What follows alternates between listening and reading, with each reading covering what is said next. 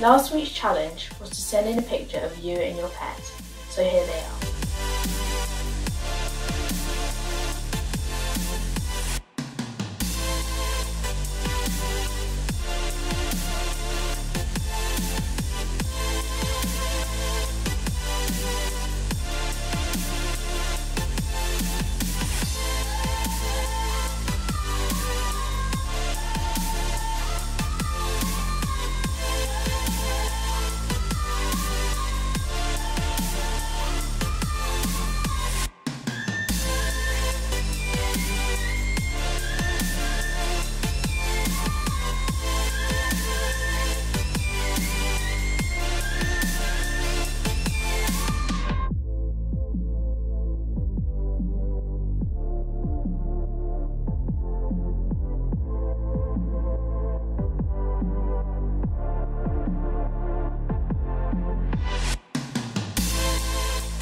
This week's challenge is to show us what your talent is.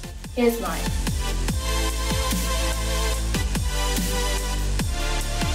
Hello everyone, it's Julian, and I'm just giving you just a quick few thoughts this week.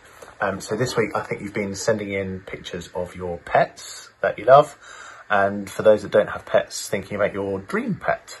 And one of the things that I wanted to just say was just about kind of training. So we have just got a little pet dog called Pixel.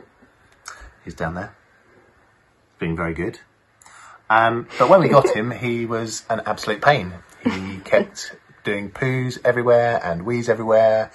Not really a lot of fun. And we had to train him an awful lot. We have to go out with him every day. Well, I don't. Jessica goes out most days with him to train him. And we have to keep doing it over and over again until he gets it right. And after he's done it lots and lots, he just clicks and he gets it. And now we don't have to constantly tell him, because he does what he says. He does what we say we ask him to do, and he knows what to do. And that's very much like us with God. So we don't kind of start out with God knowing how to act, how to do everything, what to do all the time. And we learn as we go through life, and God teaches us. God teaches us through so many different ways. He teaches us through his Bible. He teaches us in circumstances that we find ourselves at home and at school. He teaches us through our friends, through our parents, and through the church as well.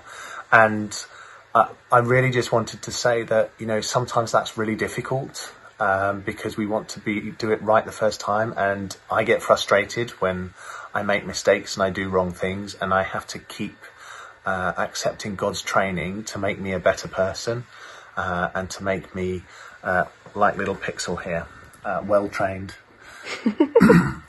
So I just wanted to finish with a quick verse for you.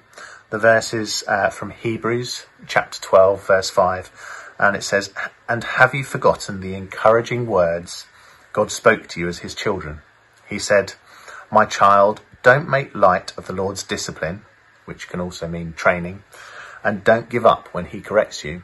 So it means don't give up when you feel like you're getting things wrong and you feel like you're being corrected, because that is what makes you more like Jesus.